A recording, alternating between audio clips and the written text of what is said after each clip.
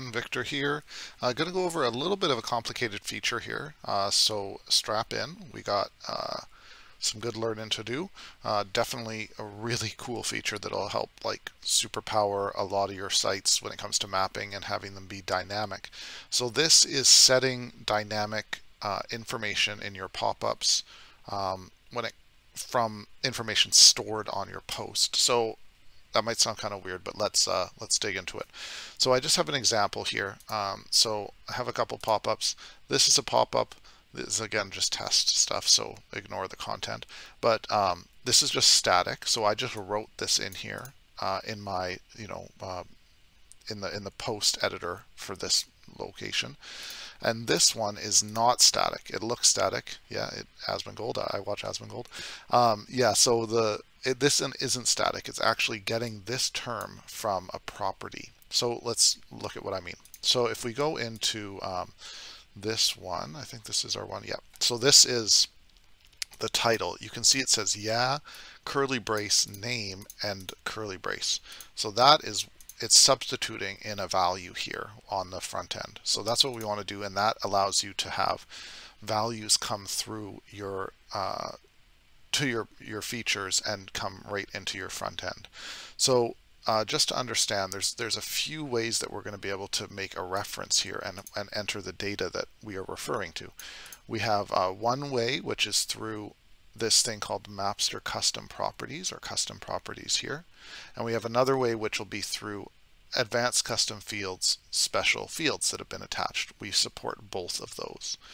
So the custom properties, there's a couple ways to enter these into your location or line or polygon.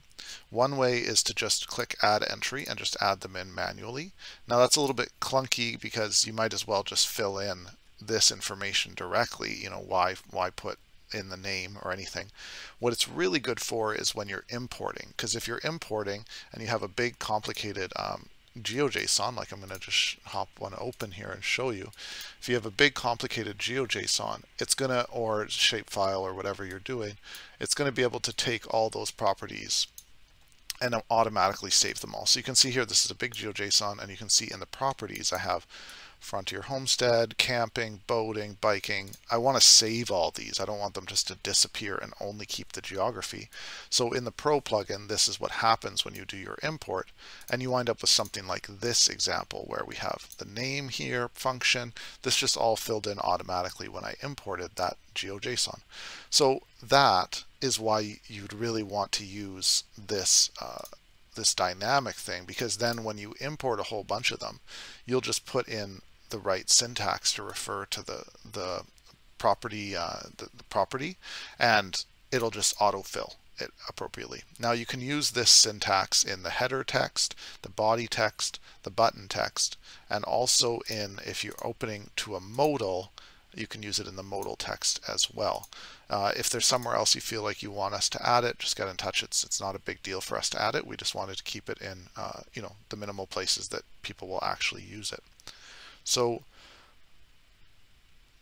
the other bit here is that we can do it with custom fields. Now custom fields are really helpful, especially when it comes to combining with your user submission stuff. You may want to refer to something that a user has submitted, or you've somehow got someone else to enter into a given post in the ACF fields. Or you might want to do something more complicated than you can do with property, such as have multi-selects and things like that.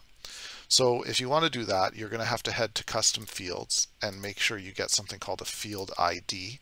So here I have our I have a whole bunch of test fields, but here are the ones that refer to the same things. Here you can see school name, school picture, and here we are, school name, school picture.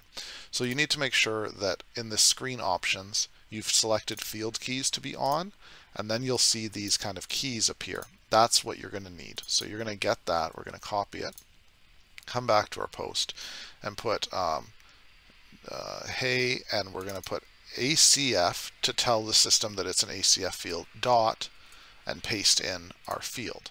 So that's how it's going to know that's what we're doing. And if we've done this right, it should now say, instead of hey Asmongold, it'll say hey Asmon School. So let's update this, and we'll come back to our pop-up from props, and we'll refresh, and we will see if it did it.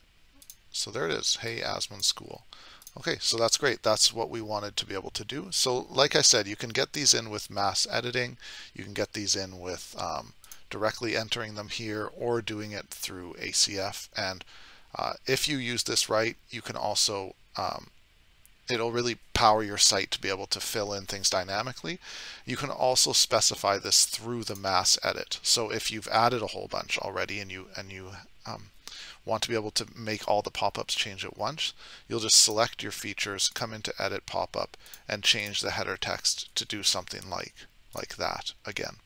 So it's available throughout the plugin, and we hope that it makes sense to you and that you find a great way to put this into use. Thanks.